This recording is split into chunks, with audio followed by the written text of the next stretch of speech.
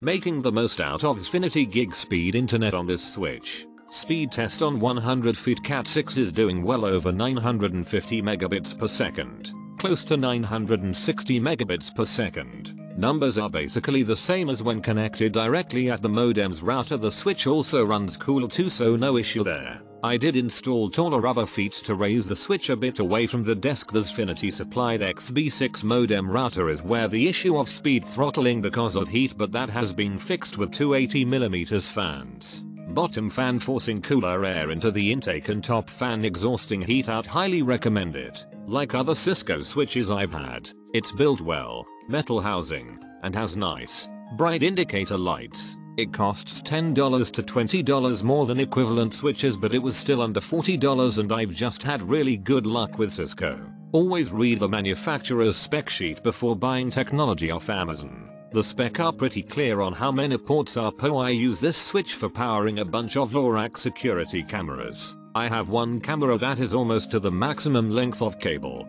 300 FT, and it powers the camera perfectly. I use this as the central switch in my home network. I stuffed it next to my telco punch down block and rewired all the telephone cables as Cat5 been running flawlessly for about 2 months now. Cisco products always delivered. I bought this to replace my Link 16 ports gigabit switch. Recently I upgraded my home internet to fiber optic and have 1 GB up down services. The link isn't bad, but it's unstable to provide gigabit speed. When it's hot it dropped to 80 plus Mbps, then need to reboot the switch. It works for a few days, then it dropped back to 80 plus Mbps. This one works right out the box and it is constantly stable, provide the max performance. At this moment I am writing this review, it's still stable as day one I installed it. See attached screenshot. I highly recommend this unit. I wish it's cheaper, but it's worth it.